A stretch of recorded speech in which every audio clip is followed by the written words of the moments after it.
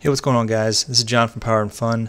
I want to do a quick video on something that boggled me a little while back. When I got my Raspberry Pi 4, I wanted to get it running under an operating system, and Raspbian was the best bet. Raspbian Stretch was the previous iteration. Raspbian Buster is the current iteration that works under Raspberry Pi 4. However, there are differences to setting the resolution. I looked around, I couldn't find any directions under Buster. However, I found some directions under Raspbian Stretch. The Raspberry Pi automatically recognizes your screen resolution via the HDMI port, which makes sense. If you go into the Raspberry Pi configuration under Raspbian, there should be a button that says Set Resolution under the System tab, and then you choose your resolution and your hertz. However, we go into Raspbian Buster, go into that configuration panel, under System tab, there's no resolution button. They took it out. Now, it took me a little while to find it. You may already know where it is, but if you don't, this will help. There are two ways to change the resolution. So if you go under the preferences, go under your screen configuration. If you go to configure screens, there's a flyout of HDMI 1 or 2. From there, you've got a resolution option.